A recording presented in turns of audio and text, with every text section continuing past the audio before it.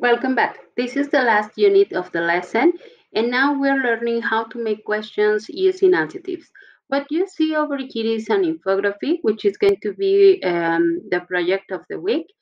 And I am comparing two things, the London Underground and the New York subway. First of all, the name.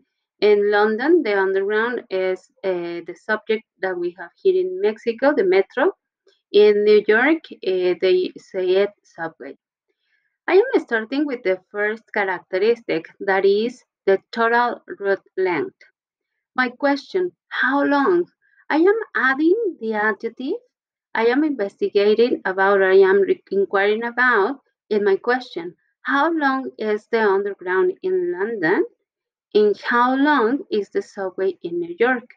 As you see, the longest is the underground in London because it covers 402 kilometers, while in New York it is 373 kilometers length.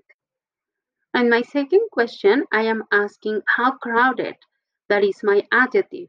How crowded is the subway?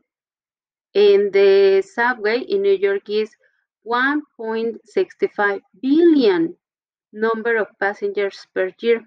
It means that the subway is more crowded than the London Underground.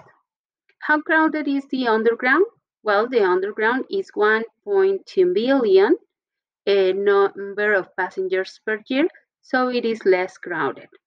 The next question I make, how expensive is the underground?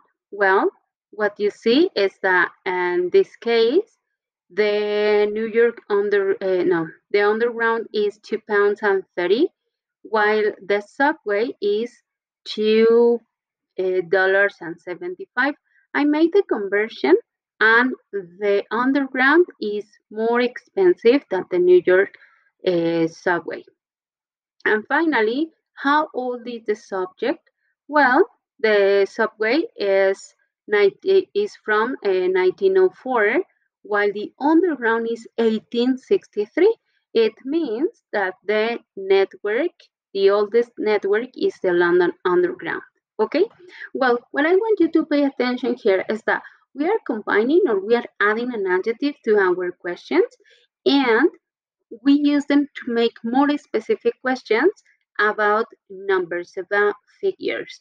And that is exactly what you are doing in the project I am assigning you for the week. How long, how crowded, how expensive, how old. We can say how far, how big, how beautiful. It means that the combinations are endless. And pay attention to the numbers that we have over here, because we are using them in our specific questions for this part of the unit and the week.